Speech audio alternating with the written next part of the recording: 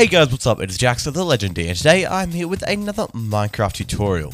Today I'm going to be showing you guys how to install and use the new experimental 1.18 snapshots. But before we get onto that, let's have a look at what is an experimental snapshot. Now, the latest changes as we move forward towards the 1.18 update will be added onto these experimental snapshots and not the data packs. That is because they are too big to be added onto the Caves and Cliffs data pack. The data pack is still a 1.18, but it doesn't include some of the big changes. However, the data pack is much more stable than the experimental snapshots. Now, you might be wondering what is actually included in these experimental snapshots. Well, it includes new world height generation, which takes us below 0 on the Y coordinate, and above allows us to build above 255 on the Y coordinate, which we couldn't do before. It also adds lush caves, as well as dripstone caves. Mobs will now only spawn in total darkness. This is because Mojang have realized that lighting up some of those huge caves is going to be very, very tricky.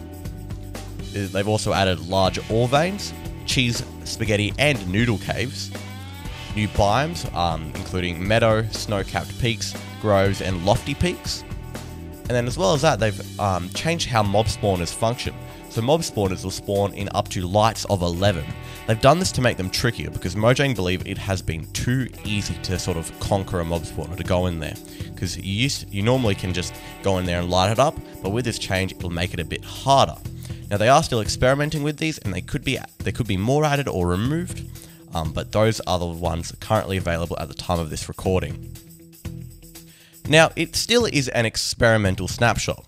This means there are several known issues with these experimental snapshots and probably a few unknown issues.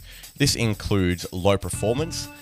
They are actually working on performance slowly, but it takes more resources on your computer to run. The nether terrain can be messed up sometimes when going to the nether. As well as that, end pillars don't generate. So when you're on these worlds, you really are just on here to experiment and play with the overworld and the new changes. Be aware that these experimental snapshots currently aren't compatible with any of the latest Minecraft snapshots. As well as that, we may, as far as we know right now, not be able to actually import these into 1.18 when it comes out these worlds. So anything you do on here might be very temporary, so you don't really want to start a super great world on here just yet. Now, to install these experimental snapshots on Java, go to the page linked in the description down below. It'll link you to this, and you want to scroll down until you see this right here. How do I get the experimental snapshot? Then you want to go over to here and click this download this zip file. Once you've done that, you can close down your web browser. Now, open up your file explorer like this, and then go to downloads. You should see your 1.18 experimental snapshot. Then double click on this to unzip the file. Then you want to grab this file from inside of this folder here and drag it back into downloads. And it should look like this. Now that you've done this, you can close down this window here. I'm just going to shorten this window here and move it to the side. Then we want to go to our Windows and type in %appdata% and click and open that like this. Should put you into a roaming folder.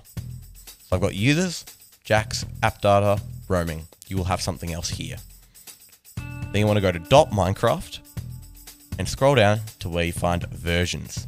Now I've got a few more folders here than say you would. That's just because of mods I've got installed, but there will be this versions folder here. Double click on that and then drag and drop this folder here into that versions folder like this. You can see it's been moved to the bottom. That. Then close down both of these folders, make sure your Minecraft is closed down, then open it again like this. Open up your Minecraft launcher. Now, go over to installations here, press new installation, then you can name this whatever you want. I'm going to name mine 1.18, and then choose any sort of block. I'll use a glass block. Then go and find this pending 1.18 experimental snapshot and click on that.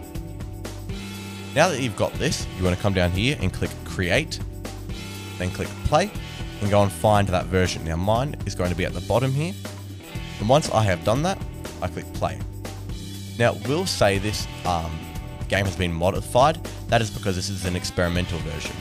Then we'll finish installing it, and then it will open up. Now once it's loaded, it acts like any regular Minecraft. You can go into single player and create your new world.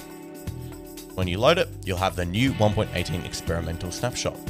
I just got to press proceed here, and my world has loaded. And you can see I've actually spawned right on a new sort of area, new mountain generation.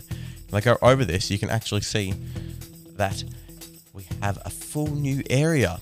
Look at that. Doesn't that look amazing? So now you guys know how to install and play on the experimental snapshots for 1.18. So that's going to be the end of this video, guys. I hope you guys enjoyed. Please leave a like, comment, and remember to subscribe if you are new. And I'll see you guys later. And remember, stay carbonated.